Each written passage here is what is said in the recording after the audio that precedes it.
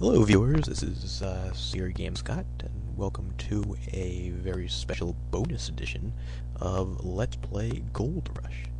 Now, I have not played Gold Rush for a little while, but I did enjoy it a lot. I think it was my favorite LP to do, and I think it was one of the most popular ones I've done. I've only done 4, I guess, or part of 4, but definitely it took a while to go through, and anyway, there were a couple of things that brought to my attention by a user.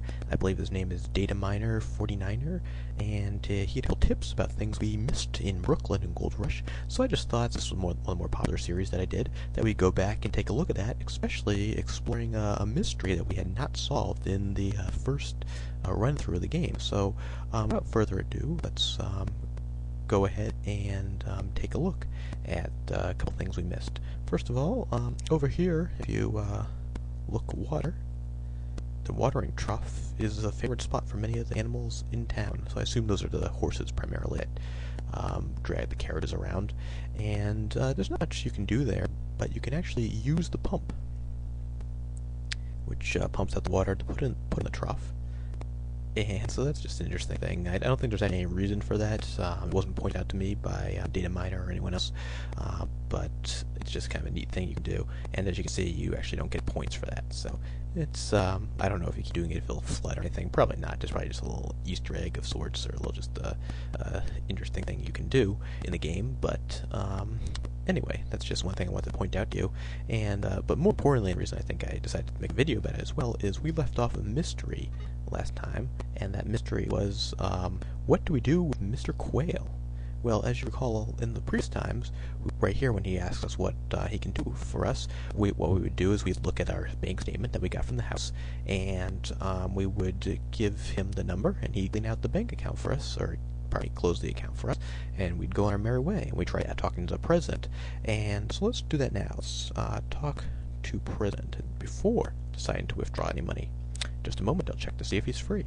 And I'm not going to read all that, but pretty much he just doesn't want to be disturbed, and but somewhat happy to see us. When says, "Hello, Jared. What can I help you with today?" And the reason why I got so confused was I remember, and based upon the plot of the story, was Mr. Quail's the guy who sort of raised you after your parents died, along with your brother, and he was the guy who's going to get your personal effects when you close on the house. And you don't actually, and I thought you have to tell him you're leaving, you're saying goodbye, you're heading west, since the guy was so important in your life, or at the very least asking him to get your stuff, as you said. You would ask, you would have him get things from your house. Well, it turns out, and I haven't actually sold the house yet in the game, so maybe it affected. I don't think so. If I learn anything, I'll do a text update at some point. But pretty much, it's just an alternative way to get your money. So you just say, get money, and Mr. Quail says, Wesley, would you please get Jared his savings? His account number is 75. Thank you. Certainly, Mr. Quail. I'll do it right away. As you can see, Mr. Quail leaves right after that. And we get our $200. So, it's kind of just an alternative way of getting your money. I don't know if it's just because it's kind of counterintuitive, as I pointed out beforehand, to get your money or get your bank statement by closing a desk drawer, and you might not be able to figure that out. So, if you can't figure it out, there's another way. You get 3 points for that. If you can't find the bank statement, you would get the points for getting your bank statement. I actually lost the points because I walked on the grass, but, so I think it's a way to get your money that you need, but not get the full points for doing so, because you don't get the bank statement if you can't figure out how to get to your bank statement. And before signing off, let's just try one more thing. It says, get money. Okay, Jared, what's your account number? 75. Your account balance is 0. So you can't, there's no real point to using the statement if you find it later, because you're cleaned out, and that's all. And I don't think you can talk to the president again. Talk to president. Talk president. Just a moment, I'll see if he's free. So we'll just see if you can get him out.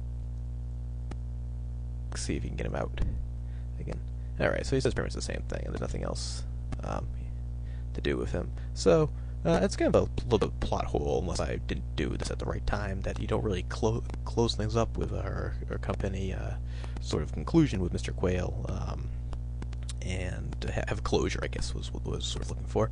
Anyway, about heading out of town, which is kind of odd since he was so important to you, and you'd think you'd actually say goodbye to him, but I guess we just assume that he'll realize it himself somehow.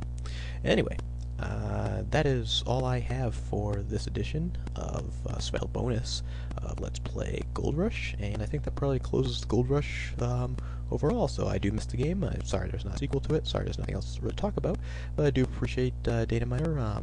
He pointed it out to me, and I do appreciate people watching the Let's Plays. We're going to head back into Police Quest 2 and try to finish that up. It's taking a little bit longer than I thought, but I'm not going to go into too much detail about that since people may not have watched the series yet, or may not even be interested in the series, and may just be more interested in Gold Rush itself. So with that, we'll save any future Police Quest commentary for Police Quest Let's Play Police Quest 2. Please check it out on my YouTube channel, and also we have King's Quest 3 and Quest for Glory 3 up there if you enjoyed the Gold Rush series. Until the next Let's Play, take care. Bye.